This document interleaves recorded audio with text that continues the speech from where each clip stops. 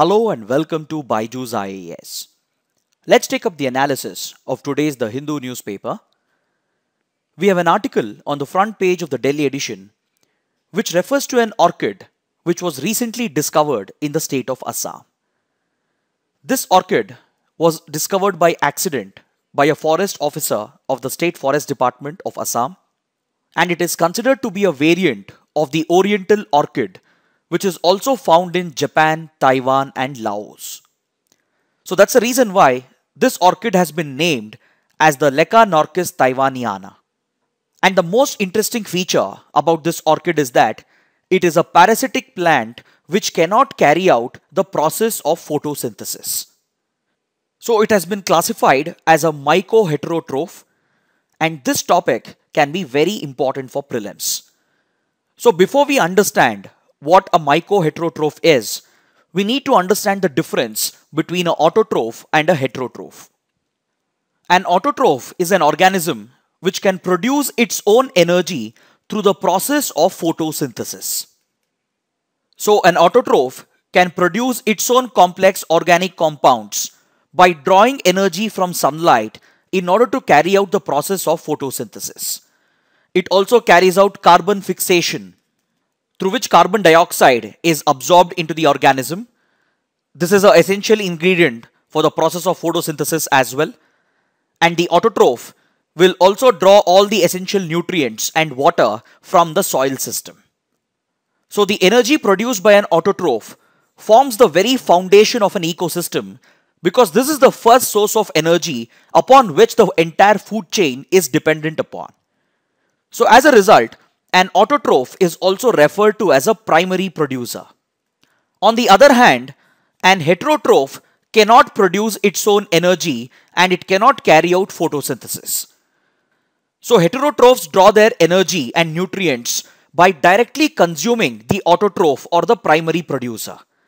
So as a result, heterotrophs are also known as consumers, and they are in turn classified into primary consumer, secondary consumer and tertiary consumer. So now let us understand what is mycoheterotrophy. Mycoheterotrophy represents a symbiotic relationship between a non-photosynthetic plant and a fungi. A symbiotic relationship represents a mutually dependent relationship, that is, both the parties are giving something and they are taking something in return. And in the case of mycoheterotrophy, we have a non-photosynthetic plant which is drawing its energy and nutrients by depending upon a fungus or a fungi. Basically, this non-photosynthetic plant is acting as a parasite to draw the energy and nutrients which is needed by directly depending upon a fungus. And this fungus in return would be dependent upon a photosynthetic plant or a producer, because at the end of the day, fungi belongs to the category of heterotrophs. Fungi depends upon a photosynthetic plant for drawing energy and nutrients, and in return, you have a non-photosynthetic plant which is drawing energy and nutrients by depending upon the fungi. So this relationship is known as mycoheterotrophy. That is, a non-photosynthetic plant being dependent upon fungus for drawing energy and nutrients. And the article also says that this orchid might possess certain herbal and medicinal properties which will be studied in the coming days.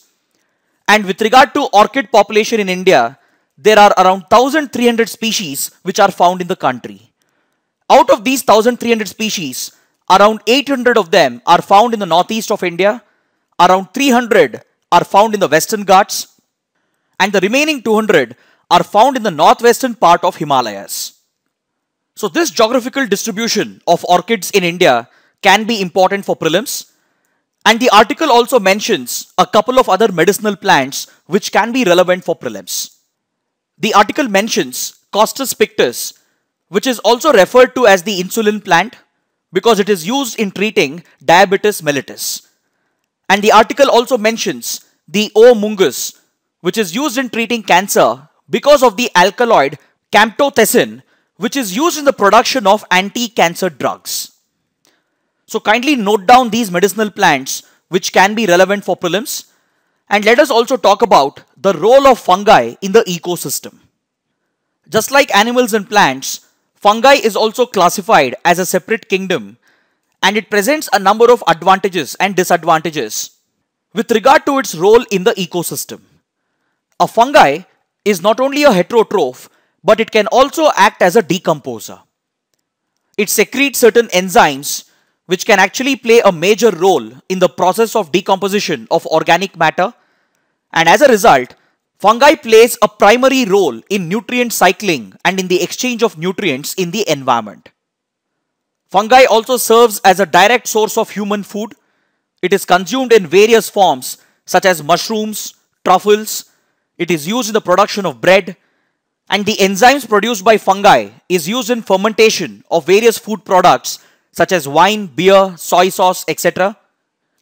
And these enzymes are also used in the production of antibiotics and in various industries, especially in the production of detergents. Certain fungi can also be used as biological pesticides to control the growth of weeds, plant diseases, and insect pests. And it can also be used to combat pollution, especially water pollution, and such a technique is referred to as mycofiltration. Mycofiltration is the technique of using certain types of fungus in order to treat polluted water and make it fit for consumption. And some of the disadvantages of fungi is that it produces mycotoxins, which is a bioactive compound which can be highly toxic to both animals and human beings. It also produces certain psychotropic substances which is consumed for recreational purposes and in some traditional spiritual ceremonies, and the abuse of these psychotropic substances can easily result in an unhealthy addiction. Next, fungi can also cause significant damage to buildings and materials. It can also be treated as a pathogen due to its toxicity against humans and animals. Few types of fungi can also destroy agricultural productivity because they can cause fungal diseases such as the rice blast disease. And due to its role in decomposition, it can spoil the food stocks, which can have a huge impact on food security and as well as on the economy. Now let's take up the next article. The Chief Minister of Odisha, Mr. Naveen Patnaik, has demanded the special category status to Odisha. The Chief Minister has said that Odisha deserves the special category status because the state is hit with multiple natural disasters every single year. Over the last 5 years, Odisha has been hit by major cyclones, including Cyclone Philene, Cyclone Hudhud, Cyclone Titli, and now Cyclone Fani. And the state is also affected by floods, and as a result, these natural disasters are having a major impact against the infrastructure of the state. The frequent damage of infrastructure caused by natural disasters is having a direct impact on the growth and development status of Odisha. And the relief funds which are provided by the centre through the National Disaster Response Fund is insufficient because these funds are only useful for carrying out a temporary restoration of infrastructure. So the Chief Minister has argued that if the damaged infrastructure has to be rebuilt permanently and if the state has to be made disaster resilient, then Odisha should be given the status of special category state. So in this context, let us understand what do you mean by the special category status. The concept of special category status was first introduced by the 5th Finance Commission in 1969 because the Finance Commission felt that there was a huge regional divide in India as far as development was concerned. The Finance Commission felt that few states suffered from an inherent disadvantage due to its geography and its location. So the Finance Commission said that such disadvantaged states should be given preferential treatment in the form of additional central assistance and tax breaks. So this concept was discussed by the National Development Council, which is chaired by the Prime Minister, and it involves participation of all the chief ministers of the state. And the task for working out the criteria for granting special category status and as well as the task of designing the formula for allocation of funds was given to the Planning Commission by the National Development Council. So the then Planning Commission, which was headed by Mr. Gadgil, came out with a formula which is popularly referred to as the Gadgil formula. So according to this formula, states which have a geographical disadvantage and socio-economic disadvantage, they should be provided preferential treatment because these states have a very low resource base and they cannot mobilize adequate resources for growth and development. So the features needed for the categorization of a state under the special category status included the presence of hilly and difficult terrain, low population density or a significant tribal population, and a state can be granted the special category status if it shares a strategic location along international borders with India's neighboring countries, if it has economic and infrastructural backwardness, and if it does not have adequate finances in order to promote growth and development. So based on this criteria, a formula was developed by the Gadgil committee which came to be known as the Gadgil formula. So based on this criteria and formula, initially 3 states were given the special category status which included Assam, Nagaland and Jammu and Kashmir. Later, 8 more states have been given the special category status, and this includes Arunachal Pradesh, Himachal Pradesh, Manipur, Meghalaya, Mizoram, Sikkim, Tripura and most recently Uttarakhand.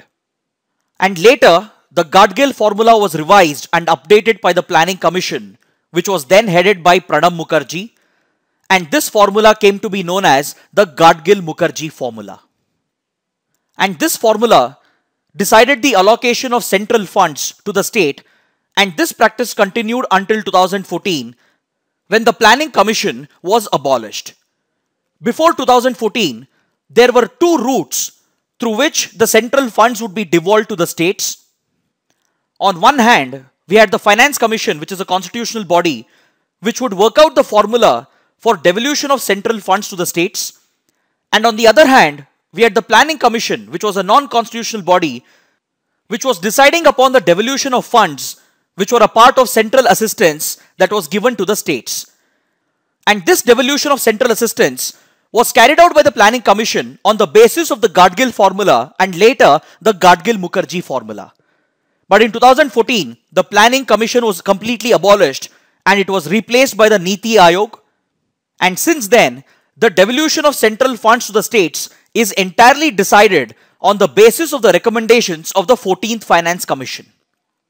So since the recommendations of the 14th Finance Commission were accepted, the Gadgil formula has been discontinued, and right now the Niti Aayog does not have any powers to decide upon the devolution of central assistance to the states. So in order to compensate for this loss of central assistance, which was earlier coming from the Planning Commission, the 14th Finance Commission increased the devolution of funds from 32% to 42%. So since these recommendations of the 14th Finance Commission was accepted by the central government in 2015, the status of special category has been effectively removed. So the center has said that no other state can be given the special category status. But over the last few years, a number of states have been raising the demand for a special category status. This includes Andhra Pradesh, Bihar and as well as Odisha. Odisha is demanding the special category status because the state is hit by multiple natural disasters every year. Bihar is demanding the status due to its low socio-economic development, and Andhra Pradesh is demanding the status because the state was bifurcated very recently to form Telangana and Andhra Pradesh. Now let's take up the next article.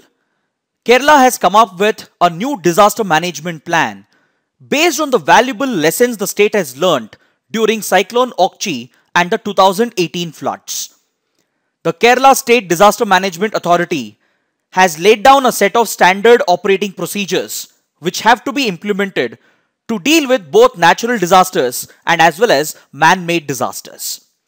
These standard operating procedures define the emergency preparedness measures, and it also provides for an emergency response plan which has to be implemented at the state level, at the district level and as well as at the taluk level. This document has clearly defined the roles of the state departments, the central agencies and as well as the district authorities. So this disaster management manual has been titled as the Orange Book of Disaster Management. It was earlier known as the Handbook on Disaster Management, and the updated disaster management plan comprehensively covers a variety of natural and man-made disasters. It has laid down specific emergency preparedness measures and emergency response plan for heavy rainfall, floods, cyclones, tsunamis, high waves, landslides, and even industrial disasters such as petrochemical accidents, and it even covers space debris such as meteorites and falling components of spacecrafts. The disaster management plan has a special focus for the monsoon rainfall which is received by the state. It has clearly defined the responsibilities of the state departments, the central agencies and the district authorities which have to be implemented during the southwest monsoon season and as well as during the northeast monsoon season. And the new disaster management plan has been designed to be season specific. Depending on the threat level, the plan will also be reviewed and updated constantly. In fact, the State Disaster Management Authority plans to update this document every year based on the long-range forecast which will be provided by the Indian Meteorological Department. Now let's take up the next article. We have an article on page 5 which refers to the Kolam tribe in Telangana, which enjoys the status of particularly vulnerable tribal group. This tribal community in Adilabad is gripped by a sense of fear after the death of 3 children, which was actually caused by food poisoning. But this tribal community, which is always driven by orthodoxy, tradition and rituals, has taken up a superstitious belief that these deaths have been caused by an evil force. So right now, they are consulting with the local priests, and based on their advice, the whole community is looking to relocate from the Adilabad district. In fact, such superstitious beliefs is not uncommon to the Kolam tribe. In the last few decades, the tribe has relocated to multiple locations whenever such inexplicable deaths were occurring within the community. Instead of following the scientific advice provided by the health officials and the government officials, the community would relocate to a new location in order to escape from the so-called evil force. So this constant relocation based on superstition has had a socio-economic impact on the tribal community, and this clearly highlights the significance of promoting education and greater awareness amongst the tribal community. So let us also discuss some of the basic facts about the Kolam tribe which can be important for prelims. The Kolam tribe enjoys the scheduled tribe tag in Andhra Pradesh, Chhattisgarh, Madhya Pradesh and Maharashtra. After the state was split, they are found in both Andhra Pradesh and Telangana as well, and they enjoy the status of particularly vulnerable tribal group. They speak the Kolami language and it is predominantly an agricultural community. And the Kolam tribe is an endogamous group, which means they always marry within their social group or within their community. And this tribe is also highly vulnerable to thalassemia, which is a type of an inherited blood disorder caused by abnormal hemoglobin production. Next, we have an image on page 6, which depicts the Openbill stork at the Nandankanan Zoological Park in Bhubaneswar. We recently spoke about the Nandankanan Zoological Park in Bhubaneswar after the impact of Cyclone Fani. Now let us talk about the Openbill stork, which can be important for prelims. The Openbill stork is a large wading bird which is generally found in wetland ecosystems. It is characterized by a large bill and it usually feeds on mollusks such as snails, mussels, etc. And there are 2 species of Openbill storks. This includes the Asian Openbill and the African Openbill. And the main distinguishing feature between the two is that the African Openbill has fringes formed out of plate-like structures in the roof of its upper bill. This is completely absent in the Asian Openbill. And if you look at the range, the African Openbill is native to sub-Saharan Africa, whereas the Asian Openbill is found in the Indian subcontinent and as well as in Southeast Asia. These birds are generally resident birds, which means they are native to their particular range and they are generally non-migratory. They do not move over large distances. But in response to adverse weather and lack of food availability, they are known to make long distance movements. And finally, their IUCN status is that of least concern. Now let's take up an editorial from page number 8. The editorial Substantive Equality deals with the controversial topic of reservation in promotions. Recently, the Karnataka State Assembly had passed a legislation to preserve the consequential seniority of SC and ST candidates who have been promoted on the basis of reservation.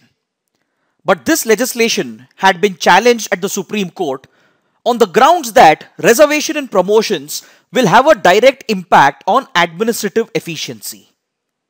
So the Supreme Court, which was looking into the case, recently delivered a historic judgment which has upheld the legislation passed by the Karnataka State Assembly by stating that the legislation has satisfied all the parameters and principles which were laid down in the Nagaraj case of 2006.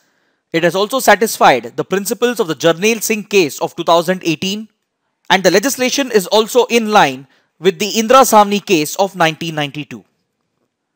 So the Supreme Court was satisfied that the legislation passed by the Karnataka State Assembly was in line with the principles laid down by the Supreme Court in these three cases.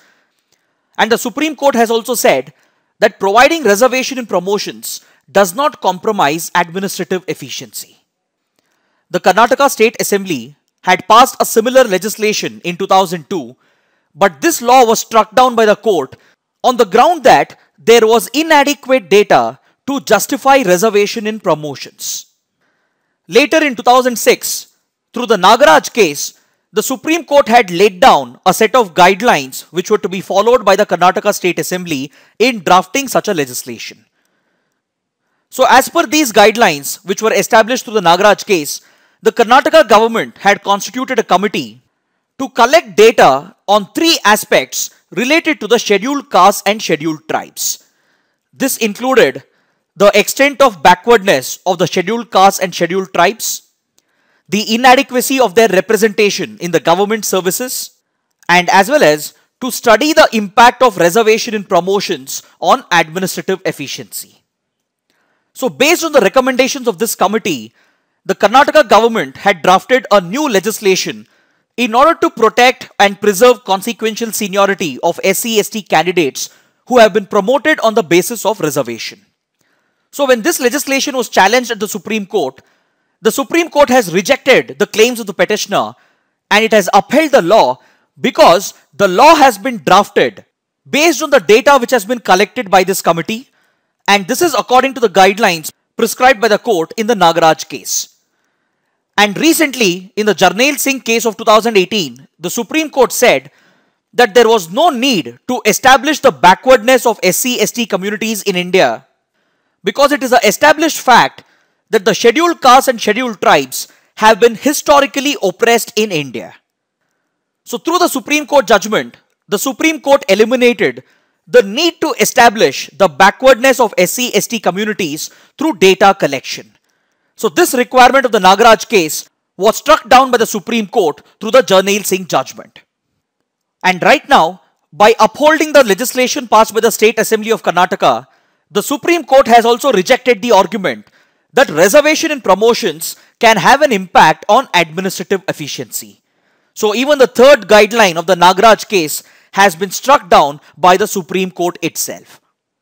Because the Supreme Court is of the opinion that merit lies not only in performance but also in achieving social goals such as equality, which is a guaranteed fundamental right under the Indian Constitution. And a true sense of equality can only be achieved by providing adequate quotas and reservations to socially oppressed communities such as the scheduled castes and scheduled tribes. So basically, through these judgments, the Supreme Court has provided the historical justification and the social justification which is needed to enable reservation in promotions.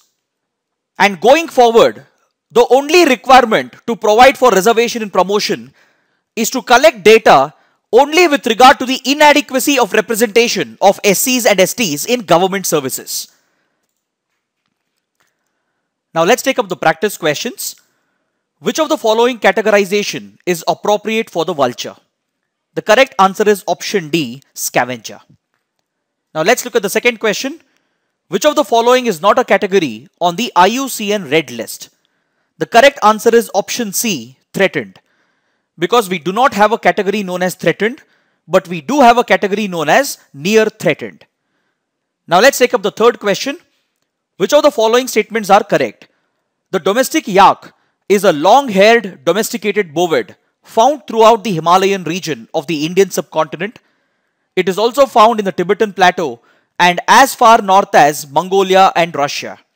This is a correct statement with regard to the domestic yak. It does not have an IUCN status because it is a domesticated species. This is again a correct statement. Because domesticated species are not listed on the IUCN red list. Whereas the wild yak is listed as vulnerable by the IUCN. This is again a correct statement. So option D is the right answer. Now let's take up a map-based question. Burkina Faso shares a boundary with which of the following countries? Burkina Faso shares a boundary with Mali and Niger. So option C is the correct answer. Please look at this map. The neighboring countries of Burkina Faso includes Mali, Niger, Benin, Togo, Ghana and Ivory Coast. Now let's take up a question from the 2015 prelims paper. Which of the following statements regarding the Green Climate Fund is or are correct? It is intended to assist the developing countries in adaptation and mitigation practices to counter climate change. It is founded under the aegis of the UN Environment Programme, OECD, Asian Development Bank and the World Bank. The first statement is correct, but the second statement is wrong. Because the Green Climate Fund has been established under the Climate Change Convention. So option A is the correct answer. So this concludes our discussion for the day. Thanks for watching.